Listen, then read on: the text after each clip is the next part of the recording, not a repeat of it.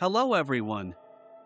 We continue to study Awesome Miner, and in the last video I told you how to connect this miner to Nicehash.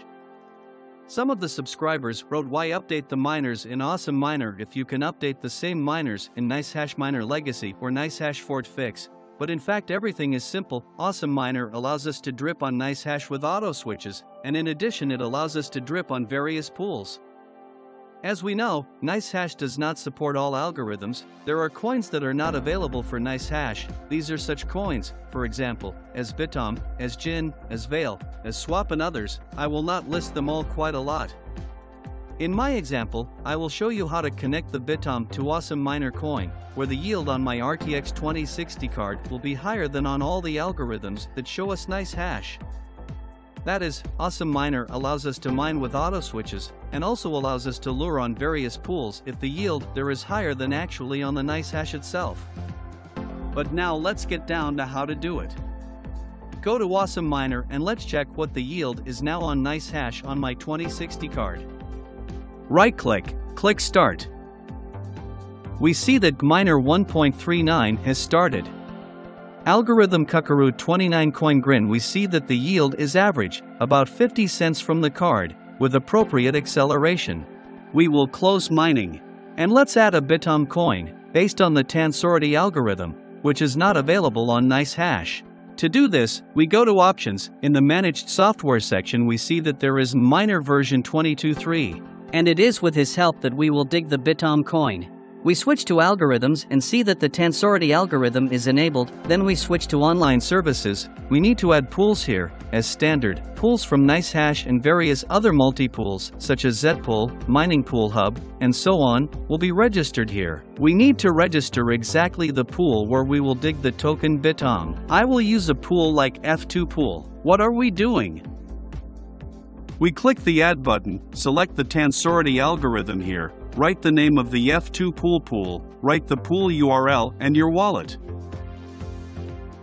In my case, I took a wallet from Buybox, insert it here and click OK.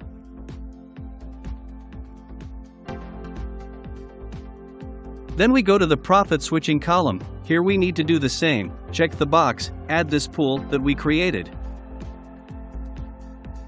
Now I will show you with a ready-made example, that is, we write that pool connection URL bytomf2pool.com 9221, select coin bytom and also enter your wallet here, which we will dig into and click OK.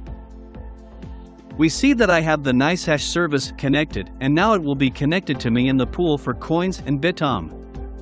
Go to Profit Profiles, then select our profile for RTX 2060 and click Edit.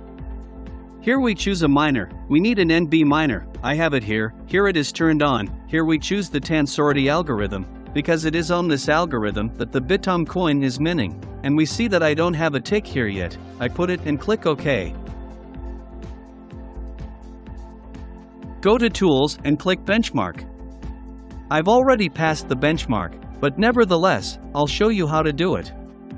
Click the Tansority algorithm and click Start. We see that the benchmark process has started. Let's see what hash rate we will get now with the appropriate overclocking on my map. We all got about 6,300 hashes per second. Click Save and click Close.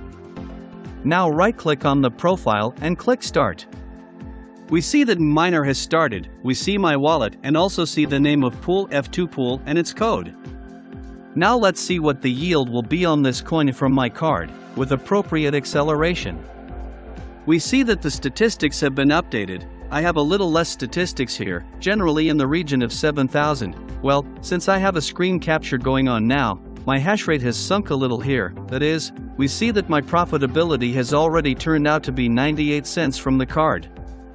On Nicehash, I remind you on grins there was something in the region of 50 cents. That is, while the bytom coin on the RTX 2060 card is one of the most profitable, that is, this Awesome Miner shell allows us to switch very conveniently using Nicehash algorithms. And if there are coins less profitable than those that are dug on Palouse, then he will switch to those coins that are more profitable. In general, on this I have all subscribed to the YouTube channel. Bye everyone.